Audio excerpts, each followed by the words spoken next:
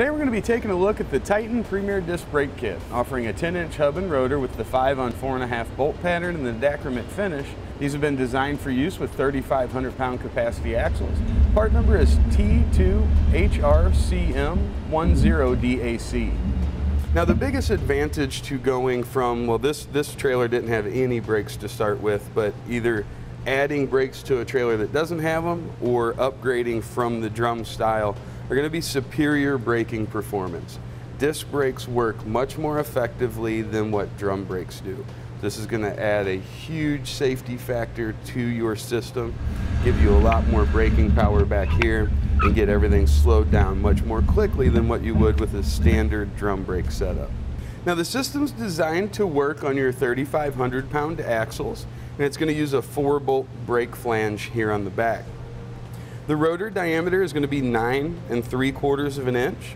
As you can see, it is a ventilated rotor, so we're going to quickly dissipate the heat that builds up during braking. That's going to help to prolong the life of our system, and it's also going to help maintain that braking force.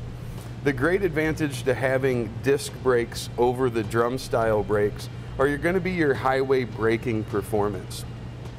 At highway speeds, the disc brakes have the same amount of braking force as they would at low speeds. Whereas with drum brakes, they tend to lose their effectiveness at the higher speeds.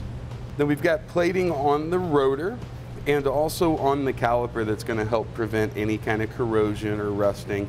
These marine applications that can really come in handy. Now to begin our installation, we need to get our old hub assembly off of the trailer. So we're going to take our lug nuts off and wheel and tire first. Now we'll knock the dust cap off the end. Typically a rubber mallet is going to be your best bet. Just kind of turn your hub as you tap and it'll come off. Now we want to clear some of the grease out of the way there and expose the cotter pin. With a pair of needle nose, pull those down straight. And get a hold of it up here and pull it on out. If it's stubborn side cutters, it'll give you a little bit better bite on it. But if you have to use side cutters, you want to get a replacement cotter pin to go back in. Now in this particular application, there's just a little cap that goes over the nut to keep it from backing out. So we'll take that off. Then we can use some slip joint pliers and we'll remove the nut in behind there. Now all the stuff we've just taken off, we're going to hang on to, with the exception of the dust cap for the hub. But we want to hang on to the nut here, we want to hang on to the washer behind it, and that keeper for the nut. Like I said, we'll have to replace the cotter pin. And if we pull out just a little bit on the hub there, we'll see our bearing in behind there, but in front of that there's this little washer. We're going to hang on to that as well.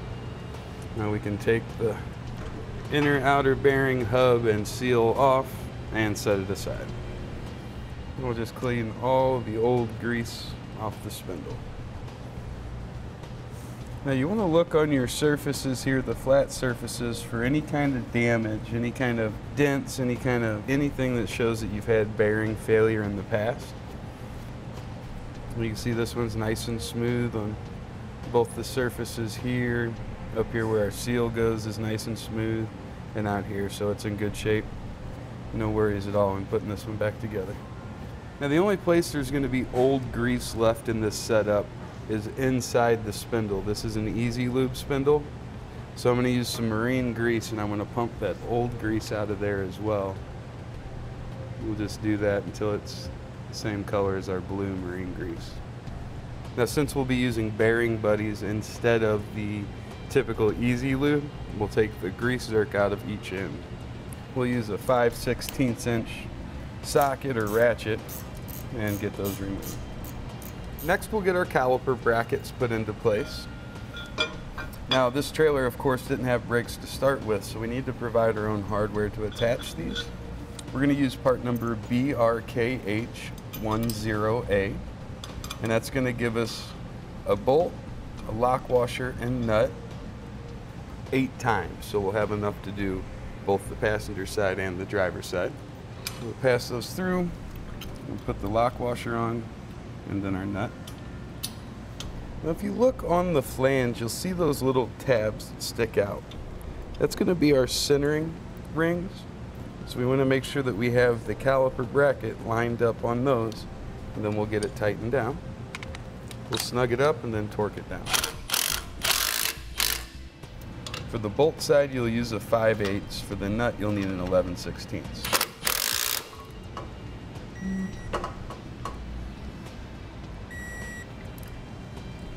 With that one attached, we can head over to the other side and we'll repeat the same process.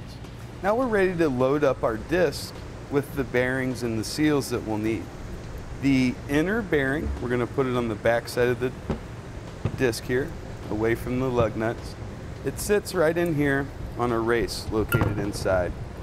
And those two angles are going to match up. With use, they marry together, and that's going to give us our rolling surface. Now we want to get these packed with grease before we put them in there. This is a marine application, so we're going to be using marine style grease. If it's just a regular application, non-marine, you can use just a high-speed grease. I always start on the larger side. There's a little gap between the inside and the outside there. We're going to shove grease up into that gap until we see it coming out of the top. Now if you have a bearing packer or something like that, you can use that as well. And we'll want to do that until we see it come out of the top there. You can see those couple beads of grease. That means the grease has gone all the way through the bearing. Now we'll just rotate it a little bit and continue that all the way around. And we're going to do that for both of our inner bearings. And we'll show you how to put in the seals. And we'll just slide that in.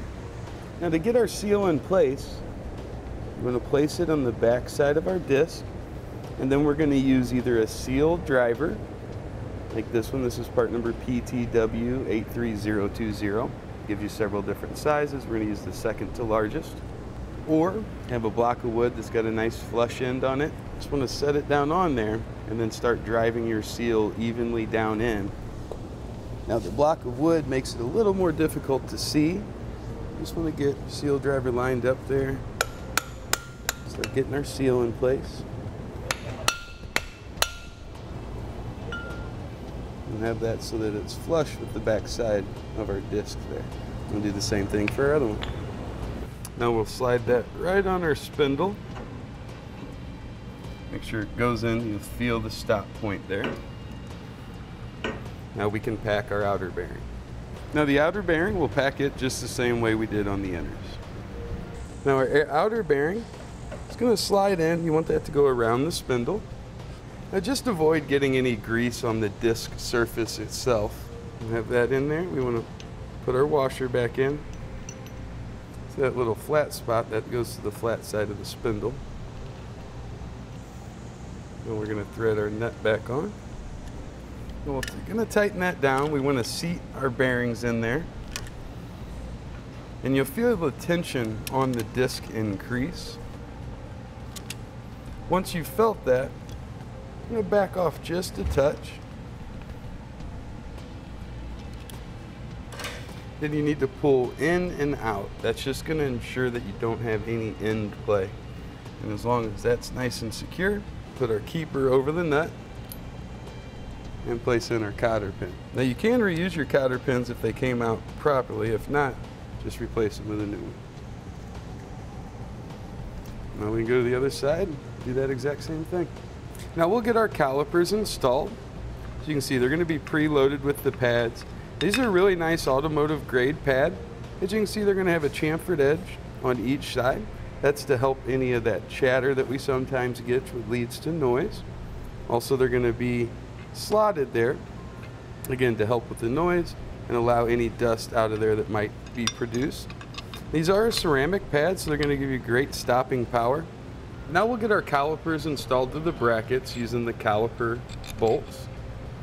Now depending on your trailer setup, the length between that hole and the frame of the trailer might not allow you to slide it in there.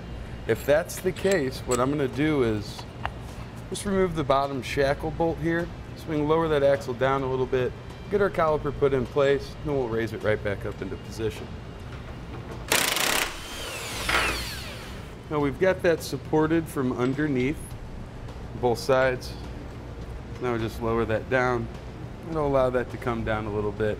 We'll get in there and attach our hardware. Now we'll slide our caliper over. We'll line up the holes in the calipers with the threaded holes in the back of the bracket. Another thing you want to keep in mind is the direction that the fitting comes off of the back of the caliper. Originally this caliper had a 90-degree fitting. That would put our brake hose right over here and it would be susceptible to hitting the frame. So what we've done is we've replaced this. Now these fittings come in 3 different configurations, either a 90, a 45, or a straight. We're using a straight. Your trailer might need a 45. It might be able to use the 90. So just be sure you have clearance between where that brake line is going to come out in the frame of the trailer. The fitting that you need is a 1/8 NPT to a 3/16 inch flare.